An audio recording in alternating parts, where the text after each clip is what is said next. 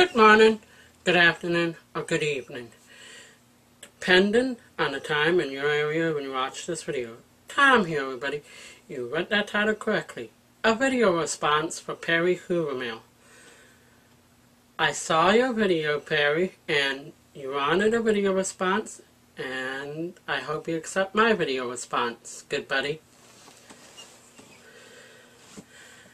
I want to say, yes, I can strongly relate to having negative people in my life, both online and offline. Only I don't want to talk about people offline because I've learned to keep what I want private, okay?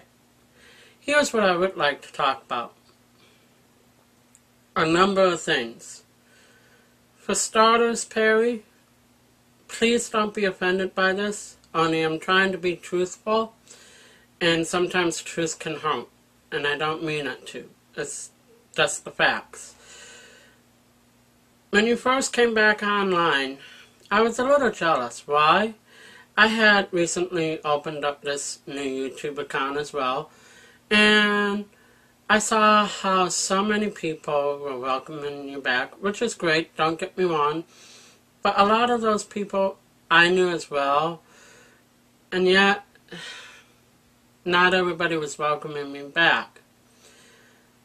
And I was beginning to feel a little jealous and wondering why. I found out it has to do with the fact that I spoke with these negative people. This is why I want to say to you and to anybody who's listening who has negative people in their lives, and especially online, and it goes for offline as well. I'm learning to slowly ignore these negative people for several reasons. For starters, my own comfort zone. Because these negative people, they told me that I was not smart enough to draw cartoons. I had to get away from YouTube for a while, take a break. I returned to making my own cartoons, and I learned they were wrong about me.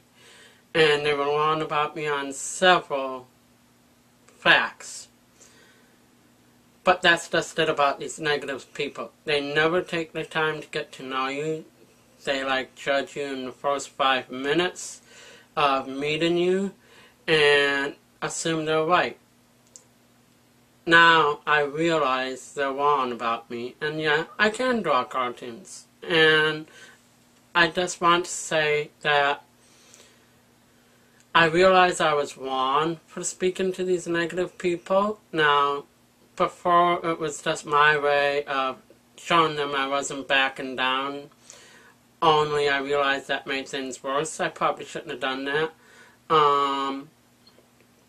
And again, like these negative people, they see my videos and they also make fun of me.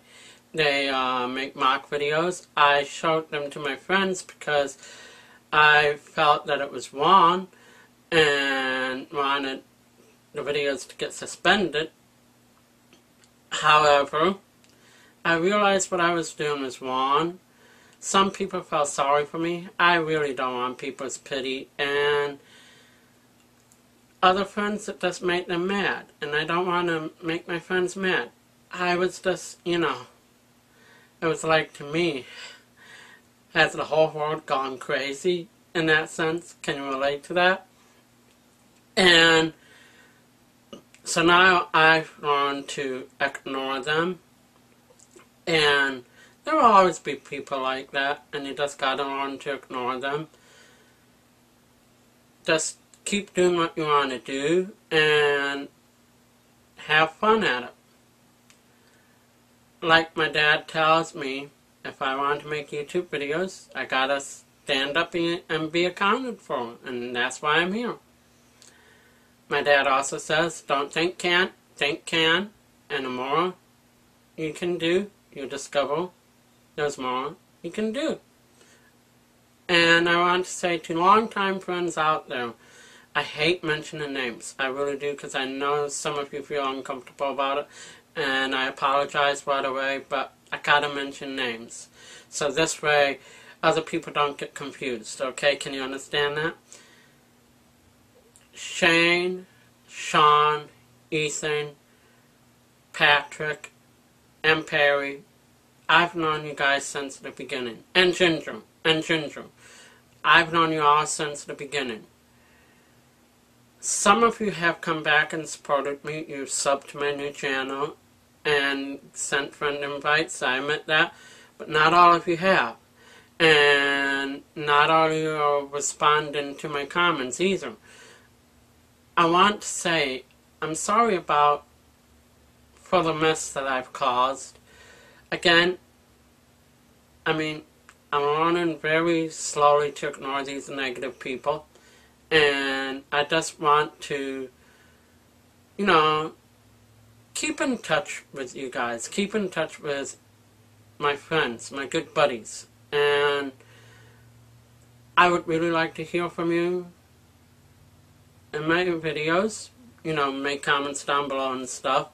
And don't be afraid to make comments. I know some of you are afraid of being targeted. But you can always block the person. You can always ignore the person. And that's what I'm doing. I just don't want these negative people to break up our friendship. Because when I first came online, we were such a tight group. And it still feels like that to me in many ways. I'd like that to remain.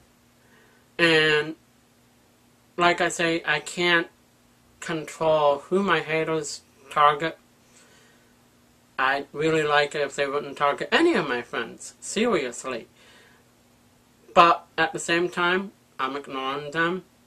The same way I'm ignoring any of the imposters.